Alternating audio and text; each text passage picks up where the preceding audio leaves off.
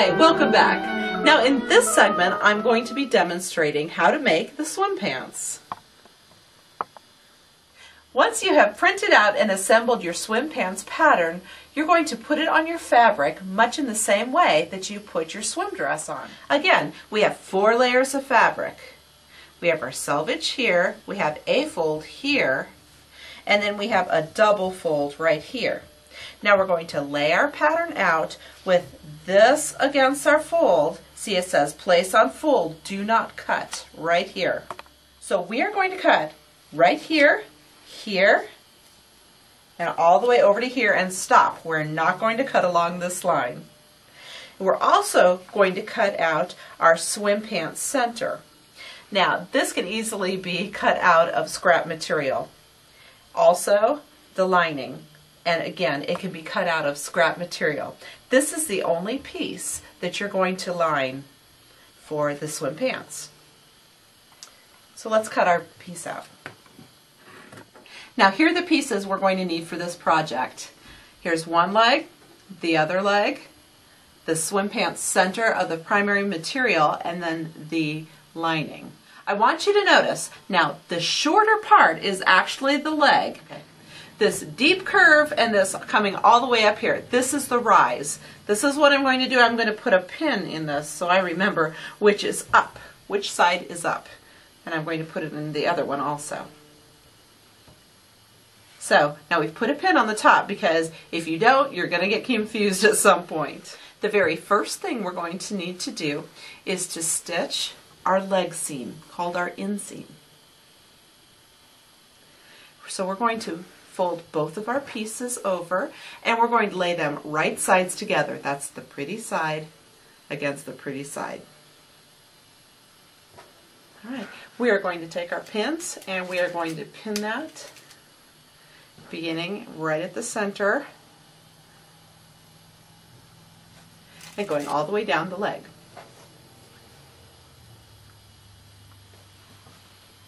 And we're going to do the same thing on both legs. Alright, now we're going to take this to the sewing machine and we are going to zigzag stitch right along here at 5/8 inch. Then we're going to come back and we're going to do it all again to reinforce that seam.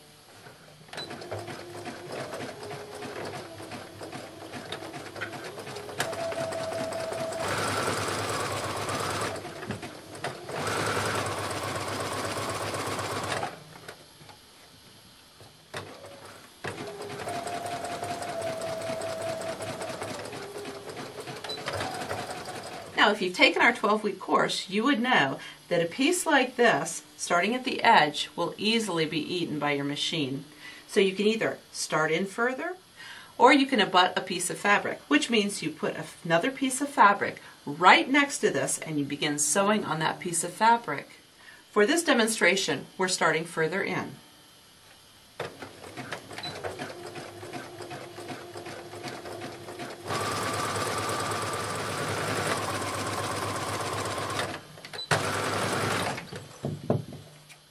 Alright, now here are your zigzag inseams. Now the next thing we're going to do is work on our centerpiece. We're going to take the 2 pieces and we're going to lay them on top of each other. Now note, these are not right sides together. The right side is out and I'm laying them just like this.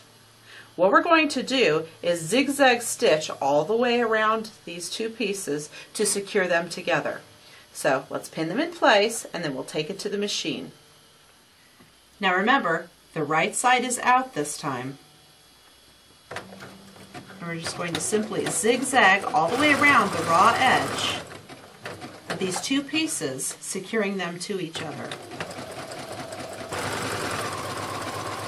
Alright, now when I get to the end of the piece like this, I'm going to raise my presser foot and I'm going to just pivot the piece with the needle down. Lower my presser foot again and continue sewing.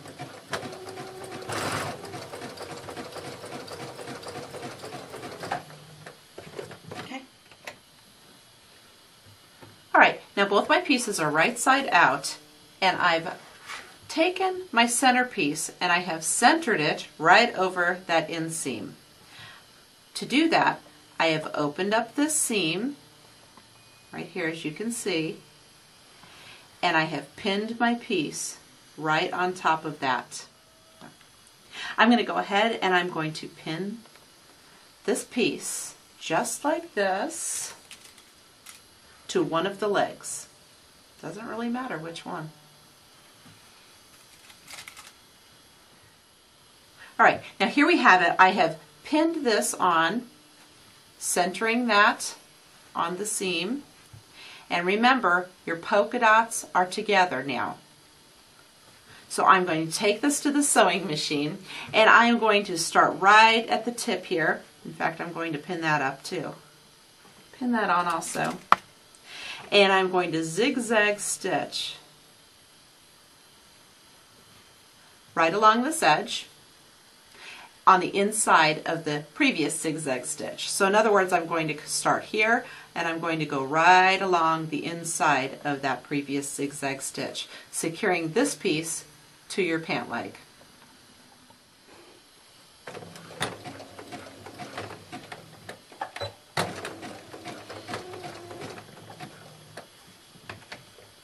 I have to raise that presser foot to get some of these pins off.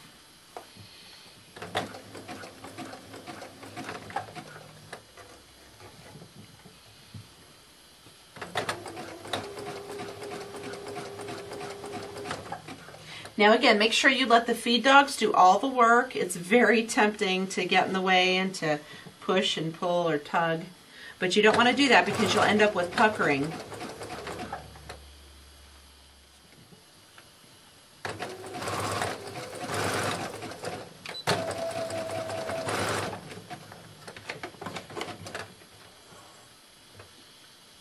Now as you can see, I stitched inside this first line. Okay, now what I'm going to do, I'm going to bring my scissors and I'm going to trim off this little tail here, just like that. Alright, now I'm going to attach the other leg. To do that, I'm going to keep this side inside out and this side right side out, and I'm going to put the right side out inside here, just like this.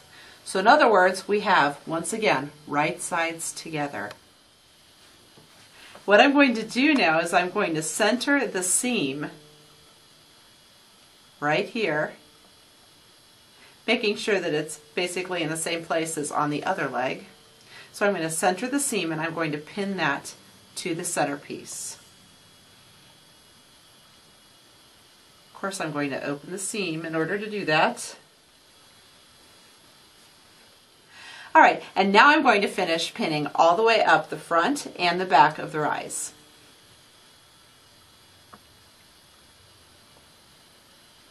Alright, now I've pinned all the way around. Now I'm going to take this to the sewing machine and I'm going to zigzag stitch right along this seam. And I'm going to double that because that is a very popular seam to rip out. So I'm going to zigzag stitch it 2 times. Alright, I'm stitching this at 5/8 inch seam allowance. As always, starting in needle down position and locking that stitch.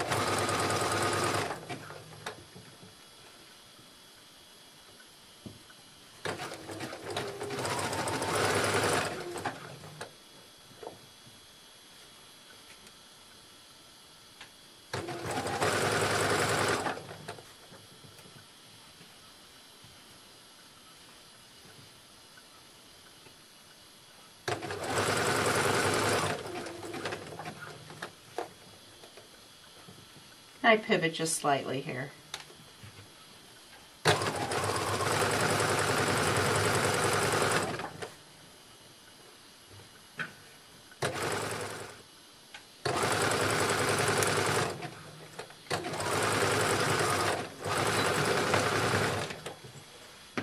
Okay, I'm going to cut the tail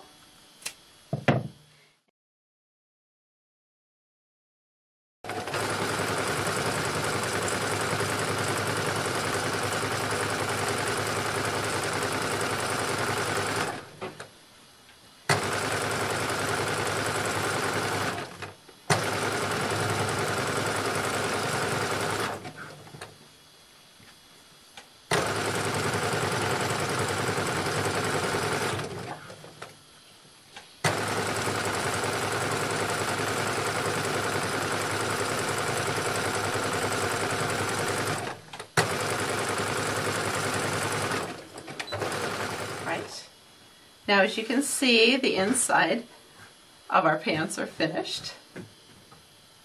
We have our centerpiece here for a lining.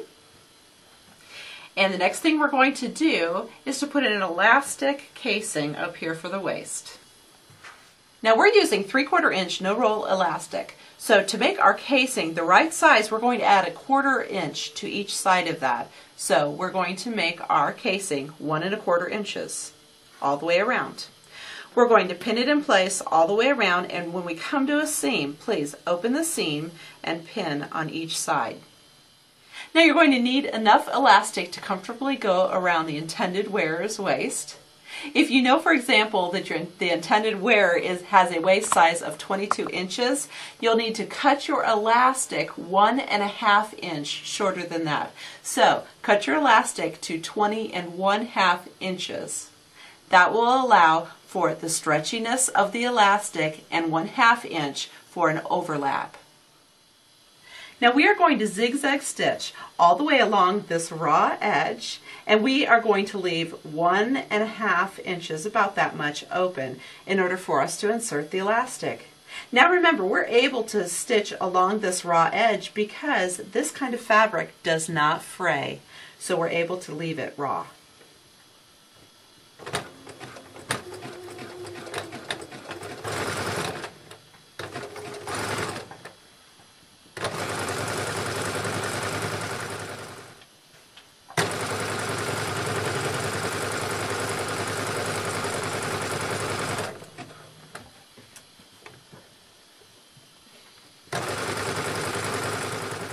Again, be careful not to push or pull your fabric, or you're going to end up with a warped waistband.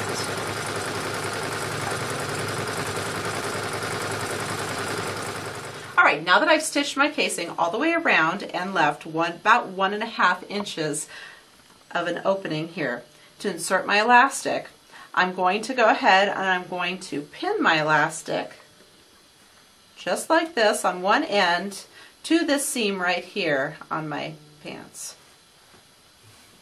I'm going to take another pin, safety pin, and I'm going to attach it to the other end, and I'm going to insert it into this hole. I'm going to insert it into this hole, and I'm going to push and kind of work it, pull, push and pull, and this is how I'm going to feed my elastic all the way through this casing. I feel with this hand, I feel the safety pin, and then I pull the fabric over the pin and the elastic with this hand.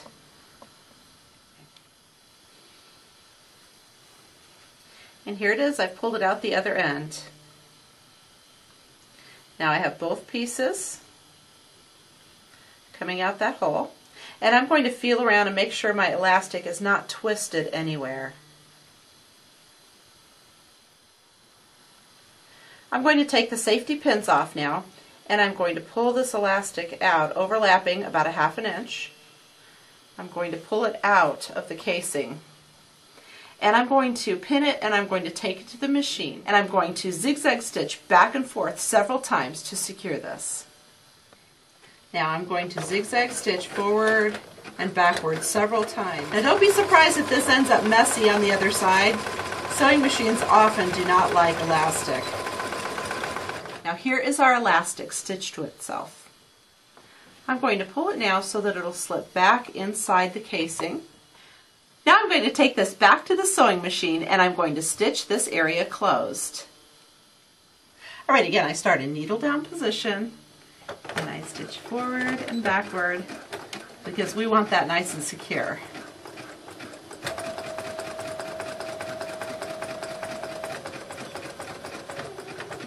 Stitching that closed, and again at the end, backwards and forwards to stitch that nice and securely. Here it is. Now I've stitched that area closed, and the last thing we need to do now is to put the hem in our shorts. Now, like the skirt, to hem these, I'm going to turn them up 1/2 inch, pin them in place, and zigzag stitch right along this raw edge. Okay, I have again pinned this seam open so that I'll stitch over it nicely.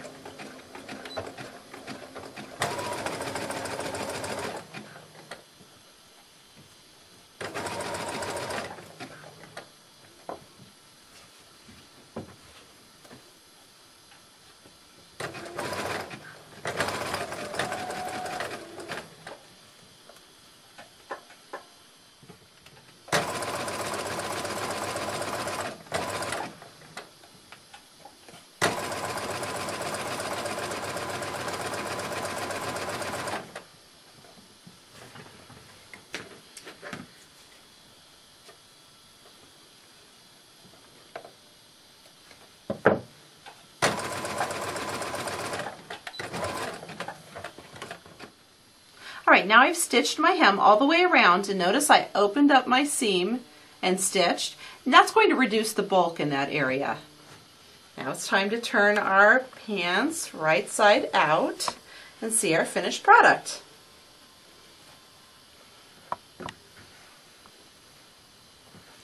And here they are, these adorable swim pants.